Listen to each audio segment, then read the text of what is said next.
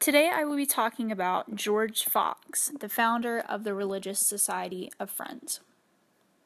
George Fox was born in 1624 in Drayton-in-the-Clay in England. He began training as a cobbler as well as a wool and cattle dealer, but felt a pull towards religion and the church.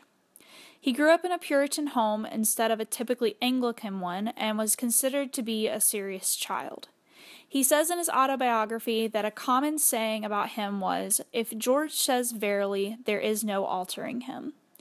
At age 11, he had an experience with the presence of God that exposed the pureness of this divine presence to him. He identifies this as one of the first times he understood the importance of the presence of God. At age 18, he left home to seek out the counsel of priests and religious leaders. He found them all lacking, though, and began to question the established religious systems of the day. This, among other experiences, led him to start the Religious Society of Friends, otherwise known as the Quakers. For his radical religious beliefs and vocal opposition to the church and the political systems of the day, Fox was imprisoned 8 times between 1649 and 1673. He considers these imprisonments to be a blessing, though, because he was able to minister to those he believed needed the gospel the most, people who had truly committed crimes, and people who were victims of the corrupt system and had been wrongly imprisoned. In 1669, Fox married Margaret Fell, a widow and member of the Quaker movement. She and her late husband had been a vital part of the movement for many years by offering their home as a headquarters. Fox died in 1691 after many years of evangelism and resistance of the systems of the day. The Quaker movement is Fox's greatest contribution to Christianity as a whole. Fox is known for starting the Religious Society of Friends, or the Quaker movement, in 1652. He felt compelled to hike up Pendle Hill, a location believed to be haunted by demons. Here, while overlooking the towns below, Fox had a vision of people in white clothing coming to the Lord. He believed this to signify Christ overcoming sin and bringing people into his kingdom. He also believed that he was specifically being called to be a part of these people coming to Christ. Fox came down from the hill and began preaching the gospel and speaking even more boldly against the organized religious structures of the time. His opposition to these religious structures in particular was hated by the priests and other religious leaders in the surrounding towns. He also preached the need to be compassionate to others, to be actively involved in the ministry of the church, and to listen only to the teachings of Christ in order to live a holy life. The religious leaders tried to silence him, but he continued to preach, gathering a following of people that numbered 50,000 by 1660. By his death in 1691, there were more than 100,000 members of the Quaker movement. Though he is credited with starting the movement, there were others who believed in the components of the Quaker movement before it began. They were called Seekers. Fox's role in starting the movement can be more accurately described as popularizing the movement and constructing the organization of the movement by implementing monthly meetings where things like membership and financial issues were discussed. One of Fox's greatest issues with the church was its system of hierarchy within its clergy, an issue that affected how the Quaker movement structured itself.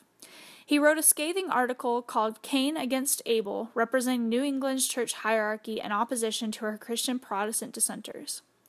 In this article, Fox compares the church of the time to Cain as they persecuted the people whom Fox saw as truly adhering to the point of Christianity and the word of Christ. The dissenters, such as Fox himself and the Quakers, are considered of the same heart as Abel in this article, the brother who followed the instructions of the Lord and pleased him with his sacrifice.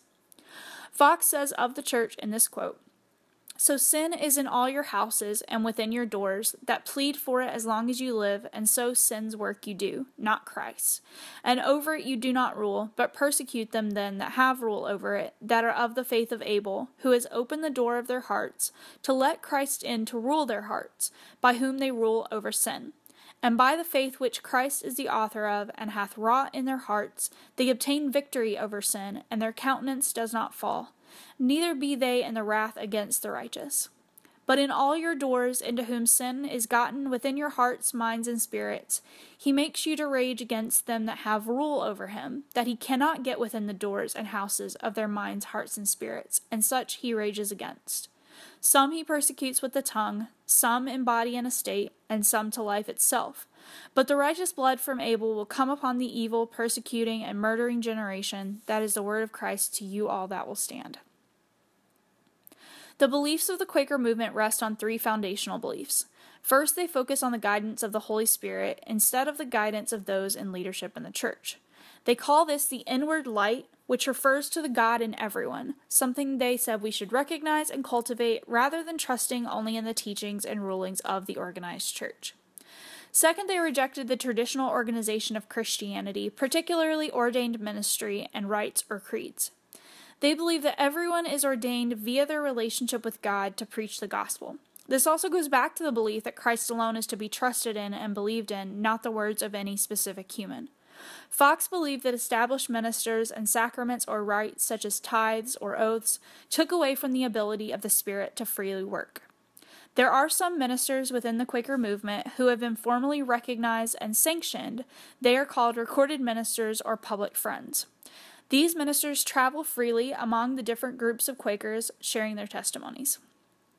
Third, the Quakers advocate almost exclusively for peace, opposing war and violence because of the suffering it brings. They later actively opposed slavery, being one of the first predominantly white religious groups to do so publicly.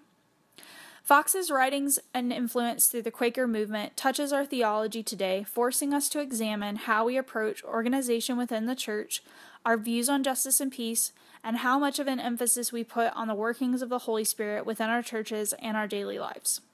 The Religious Society of Friends is still alive today, though smaller than more recognized religious groups, with only an estimated 210,000 members worldwide, with most of them in Britain.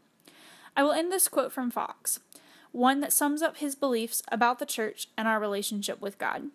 The Lord showed me, so that I did see clearly, that he did not dwell in these temples which men had commanded and set up, but in people's hearts. His people were his temple, and he dwelt in them.